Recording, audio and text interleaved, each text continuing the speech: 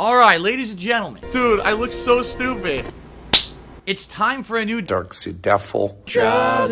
And today I'm going to do something unprecedented, something I have never done. Get a job. We are going to do a side-by-side taste test comparison. Two burgers from Burger. One is a real burger and one is the impossible burger. I love the real Whopper.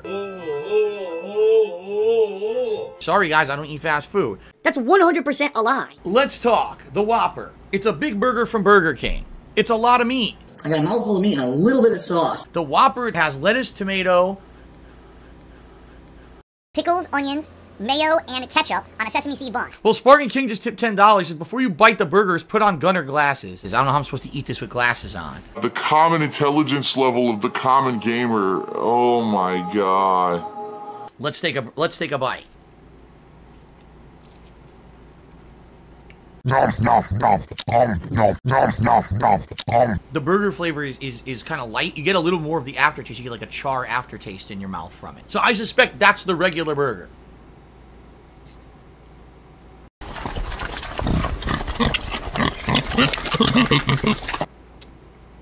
It doesn't taste like the regular Whopper. It really doesn't, actually. I'm gonna take another bite. I want to take a little piece of just the burger itself and eat it just without the condiments. I actually don't know what that smells like. That meat is packed with let's admit it, fat. And I don't get that out of that burger. I'm going to rip a piece off of this Whopper just to taste it. I smell that. I smell meat. I smell char. This burger ain't juicy. These in the condiments. You don't taste salt. There's nothing overpowering. I actually wonder how a Krabby Patty would taste if it's made of real crab. Probably damn good. And Wingstein vom Samuelstang subscribe to the channel. I can't take this shit no more, man. So here's the deal.